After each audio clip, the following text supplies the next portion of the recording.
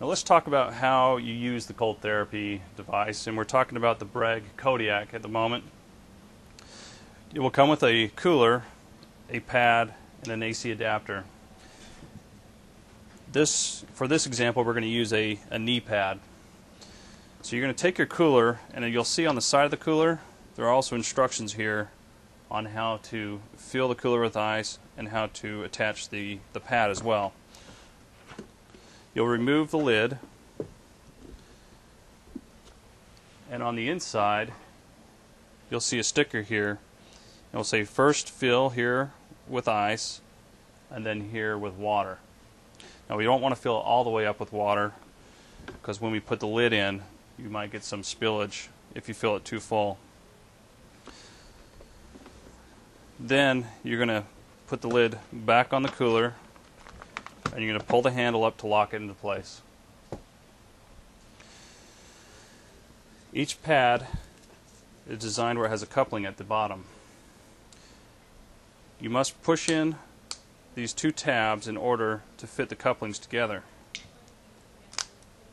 and click them in place. When you want to disconnect, you'll push those and pull it apart.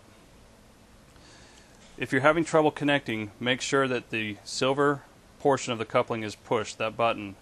Sometimes this part can hit the floor and click open, and then you'll have a hard time connecting. So make sure both of these are depressed, and then you can click it in.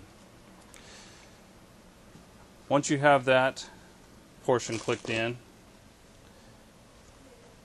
you'll take your pad, and this is a knee, and you'll wrap it around the knee and secure it with the Velcro around your knee, making sure that you have good circumferential compression.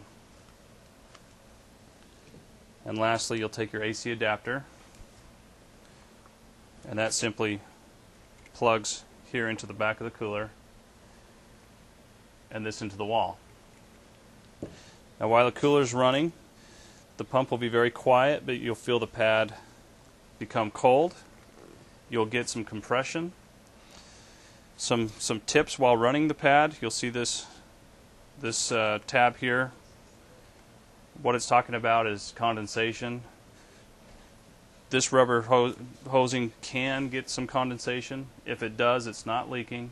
You can simply just make sure it's wrapped up or covered. That's only more applicable in hot, humid climates. Also, if you need to ambulate,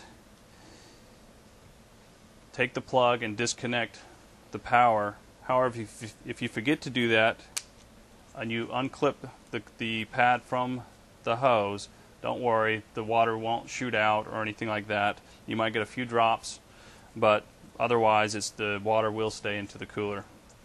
We also want the cooler set as close to the injury as possible so that we're not making the pump work harder than it needs to. So for example, if you're treating your shoulder, it would be best if this were on a nightstand or sitting on a table next to you versus on the floor.